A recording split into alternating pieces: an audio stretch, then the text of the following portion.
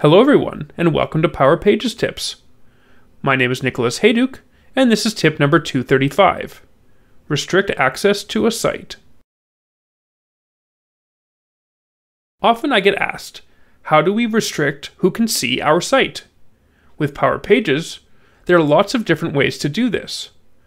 While we've covered these options in various tips, in this tip I'd like to talk about, at a high level, what the options are, and when you'd use them.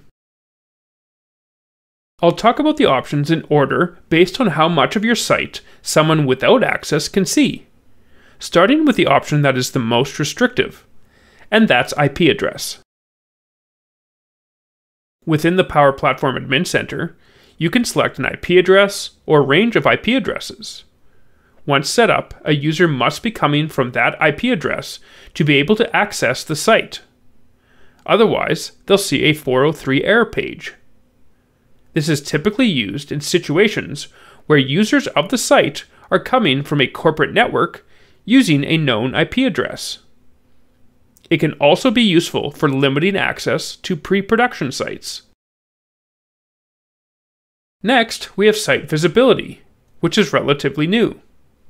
Instead of focusing on IP address, when a site is in private mode, it requires that a user log in with an Azure Active Directory account, now known as Microsoft Entra ID, that has specifically been given access.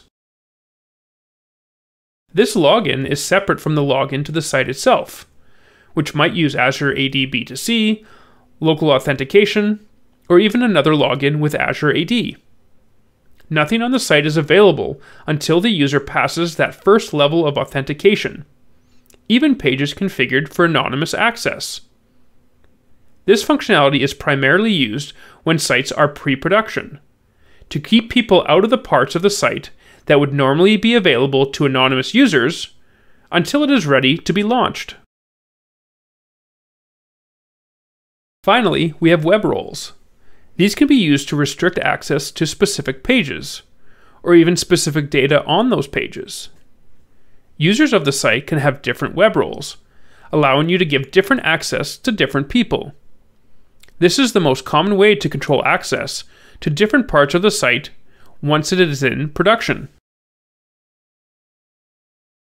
In our next tip, we'll talk a bit more about restricting access via web roles, specifically about when to use table permissions versus web page access control rules.